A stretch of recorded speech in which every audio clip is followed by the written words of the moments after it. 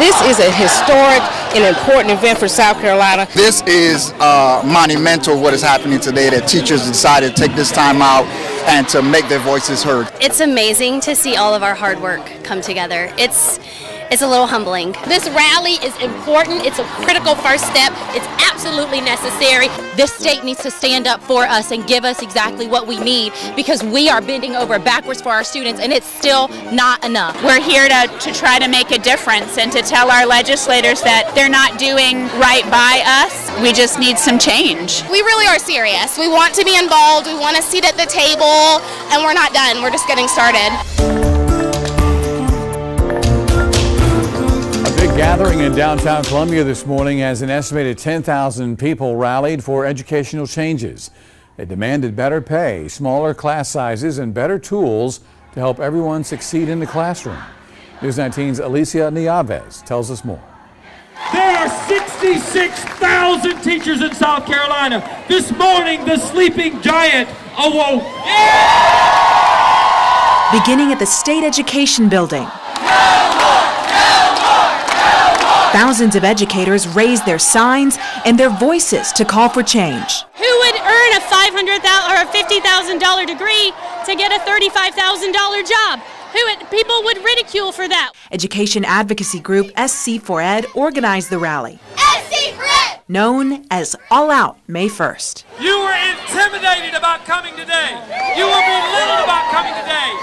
Your own state superintendent shamed you into not coming today.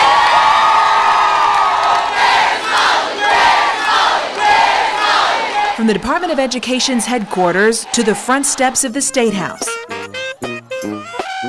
the Sea of Red took over the streets of downtown Columbia. Yes, you have to have a calling to be a teacher, but people use that as an excuse to take advantage of us and say that, they have a great heart.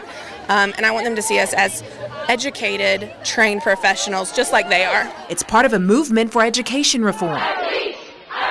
Teachers want better salaries, more school counselors and support staff, better incentives for educators, and smaller class sizes. Because inherently, we are just inundated with the belief that we need to give up and sacrifice every single thing for our students. And while we are happy to provide for our students, this state needs to stand up for us and give us exactly what we need, because we are bending over backwards for our students and it's still not enough. Standing alongside their teachers were students. All my class sizes are so big that I can't get help when I need it because my teacher's always helping someone else.